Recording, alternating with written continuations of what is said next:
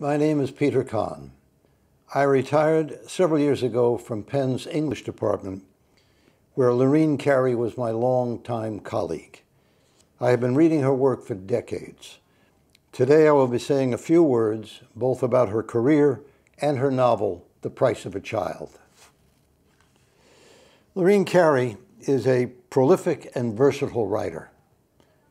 Novels and short fiction, nonfiction, memoir, plays, opera.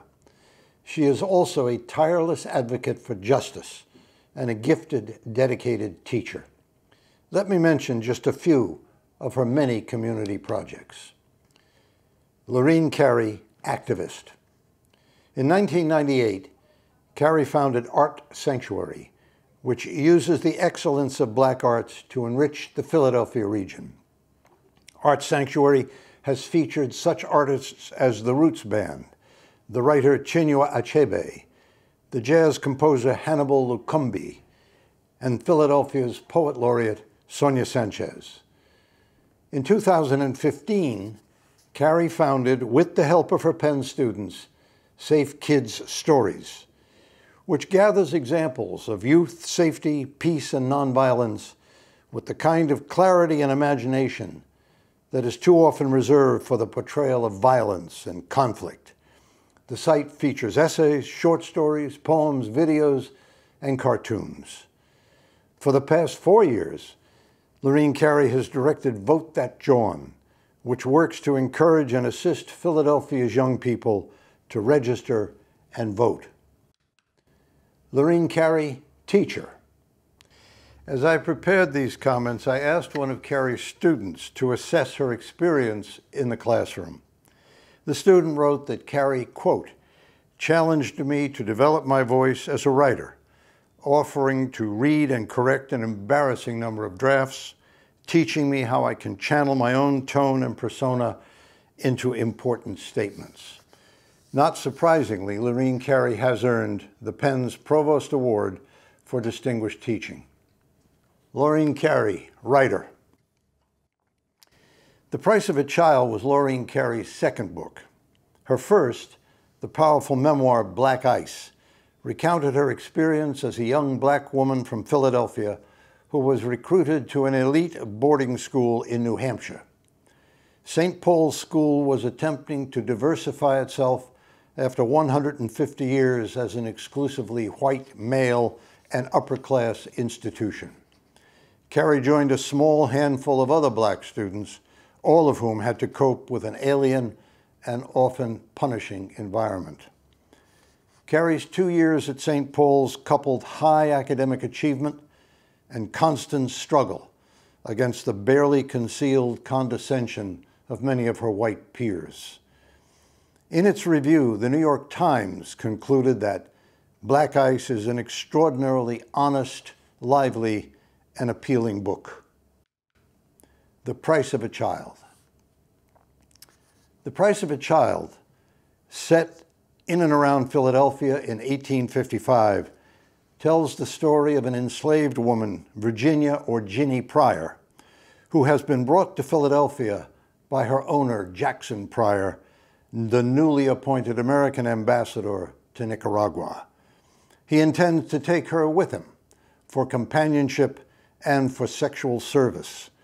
She has persuaded Pryor to let her bring 2 of her children, but her baby has been left behind as a hostage to discourage any thought she might have of escape. Pennsylvania law stipulated that any enslaved person who entered the Commonwealth could choose freedom. Despite the threat to her youngest child, Ginny manages to alert the Vigilance Committee, a group of Black and white men and women who assist in escaping enslaved people. With their help, she and her 2 children leave Pryor and find shelter with a Black Philadelphia family. The rest of the novel recounts the story, by turns harrowing and inspiring, of Ginny Pryor. One of her first decisions is to change her name, to erase the name imposed on her by a slave owner. She chooses Mercer Gray, and with that momentous first step, she has begun the long, difficult, and dangerous journey of reinventing herself as a free person. With some initial reluctance, Mercer agrees to go on an abolitionist speaking tour, moving from town to town, mainly in New England. Fearful at first, she gradually finds her voice and grows into a compelling orator and witness to the horrific evils of slavery. Mercer's new voice is at once the instrument of her achievement and a symbol of her transformation from property to person. This is a novel that believes in the power of language. Bravely, Mercer reminds her northern audiences that their professed sympathy for the cause of abolition coexists with their own complicity with slavery. The North's men and women want to pay the cheapest prices they can for the cotton and tobacco and rice they import from the South, and those low prices depend on enslaved labor. Without the reliable demand of Northern buyers, the slave-based Southern economy would inevitably collapse. The Price of a Child is a truth-telling book, and much of that truth is painful. At the same time, the novel is told with stylish dexterity and is punctuated with flashes of humor.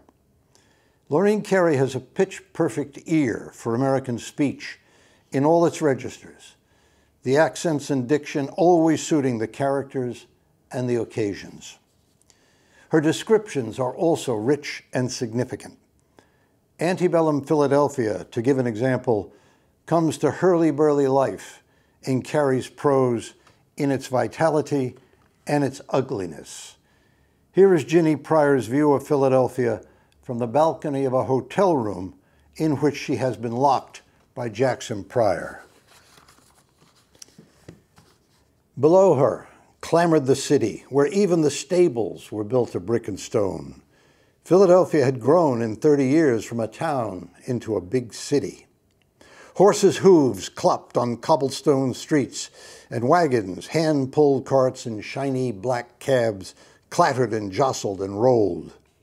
Block after block sprouted rows of red brick houses, and in the oldest sections, shacks, shanties, and backyard houses squeezed between the rows in the damp, airless alleys and courts without privies or hydrants, with neither sun nor wind to refresh the inhabitants.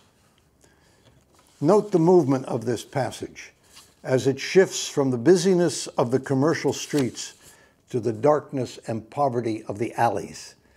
Cary's interest is always in the marginal and neglected.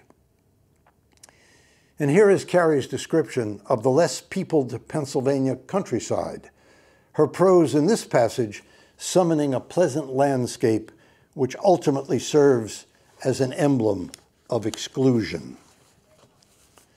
Neat stone farms, spring houses, ice houses, and smoke houses, corn cribs and barns, water wheels spinning in fast-running creeks, fat cows and black and white goats with teats full of milk, chickens and roosters and hens that laid tiny green and white eggs. These were other people's, white people's, resources, as they always had been, not a commonwealth she could share. As these two examples demonstrate, Cary's carefully calculated descriptions also serve to enforce the novel's themes. In other words, places in The Price of a Child are more than simply where things happen. The Price of a Child is anchored firmly in the facts of its time and place.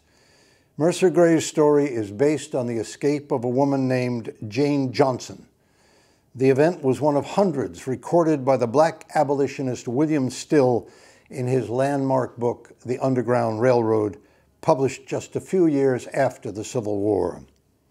Along with that book, Cary's novel is based on wide and impeccable research. The book succeeds as historical fiction of the highest order.